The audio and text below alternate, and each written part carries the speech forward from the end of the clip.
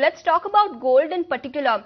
Say if I want to invest in gold, which instrument would you prefer personally for investments in gold?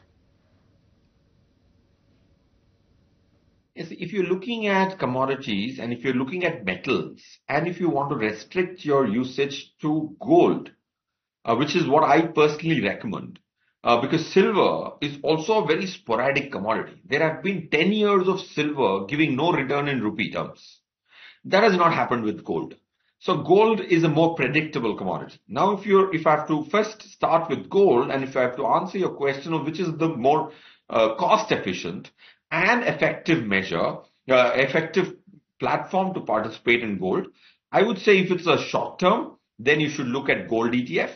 If it is long term, you should look at sovereign gold bonds in the secondary market because the primary issuances don't seem to be coming anytime soon. That's from a gold standpoint.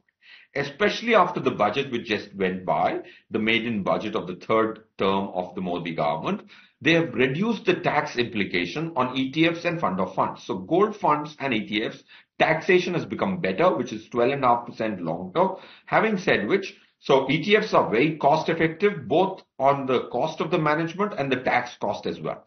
So that's what I think one should focus on. Because if you look at the efficiency ratios of different commodities, if you look at gold, gold has given a 10.8% return on a 3-year rolling basis. And the risk it has thrown up in standard deviation is 5.5.